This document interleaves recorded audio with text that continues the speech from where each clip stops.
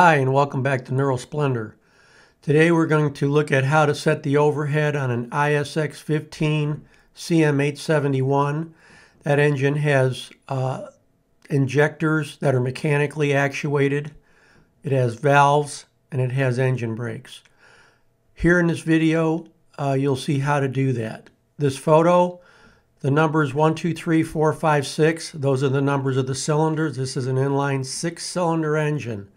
Up on top, you see the firing order. You always follow the firing order when you're setting the overhead. Here we have a close-up of one cylinder's actuating mechanisms. You've got the Jake up on the top there, and this is looking from the injector side of the engine, which would be the driver's side of the engine. You've got the Jake brake.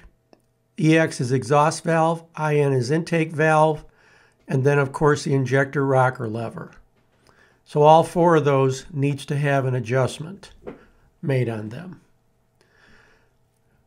Here we are actually setting the overhead. You'll see this in a video in a second. And if I was going to have an engine built, this would be the guy that builds it. I worked with them for probably 22 years now.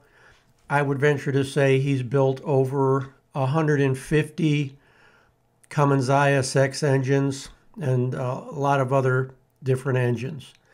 Definitely top-notch guy. Okay, here we go into the video. So the first thing we're going to do, we've got the engine barred over to a letter setting. We've got A, B, and C. Those are your marks you use. A is 1 and 6, B is 2 and 5, C is 3 and 4. So you'll line up one of those marks. Doesn't matter where in the firing order you start. He's setting cylinder number 4 right now, so the next is going to be number 1. And he just torqued the injector on this particular engine in CPL. That is torqued to 70 inch-pounds. It doesn't matter that we use the click type torque wrench. You don't need a dial on this because you're seating the injector down, and so the click type wrench works just fine as long as you're careful with it. Now that the injector's set, we're going to set the valves next. It doesn't matter if you set the injector first or last because it's on a separate shaft. It's not preloading anything. It's not lifting the shaft up. So you can set these in any order you want to set them.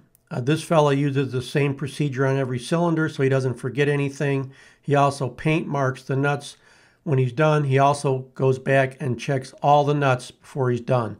If you leave a nut loose on the overhead, it can be bad news. You notice those shoes that are between the rocker arm and the lever. Those are balls in sockets. Those should never come apart. If they do, you got to replace them. If those shoes go up and down a great amount, you should replace them. We tighten, when we do the valves, we snug them down because that way we push any oil film out of there. We get a much more consistent set. The more accurate your valves are, the better the engine will idle, because at idle, you don't have that great of an airflow exchange because you don't have turbo boost helping you. So consistent valve sets and injector sets are one of the things that help the engine idle smooth. With a computer, the computer can make up for a lot of mechanic error, but you still want that setting right, and you still want to double check all your nuts when you're done to make sure that you didn't leave anything loose. Here we're setting the Jake. That's a 7mm shoe for this engine, and the crosshead has a pin in it, and we are going between that pin and the Jake lever. When the Jake's actuated, it only opens one valve. You can see to the right there that valve at the bottom of the screen. That valve doesn't get moved, just the one in the back, because that crosshead's got a hole drilled through it. When I identify parts in another video, you'll see that. Now we're barring the engine over. You can see things moving, and we're going to go to the next cylinder. So we are on cylinder number 1 right here. So that means we just finished which one? That's right. We've just finished 4, because firing order is 1, 5, 3, 6, 2, 4, 1. So on the damper, 1 and 6 are A, 2 and 5 are B, and 3 or 4 is C. That doesn't ever change.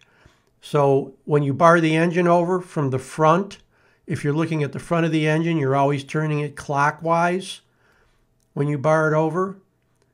And then when you're done, you always go back and recheck all your torques on your nuts. I believe the injector hole is an 8mm Allen for the screw. The valves, I think, are 6, and the Jake hole is 3. And here's our damper lined up with the mark on the cover. If you're off a 1/4 inch, 3/8 of an inch, either way, I don't think it's any big deal. Just make sure that you've got the right marks. If your damper is pretty rusted like ours, you can go back and look at my damper video to figure out where your marks are. Good luck.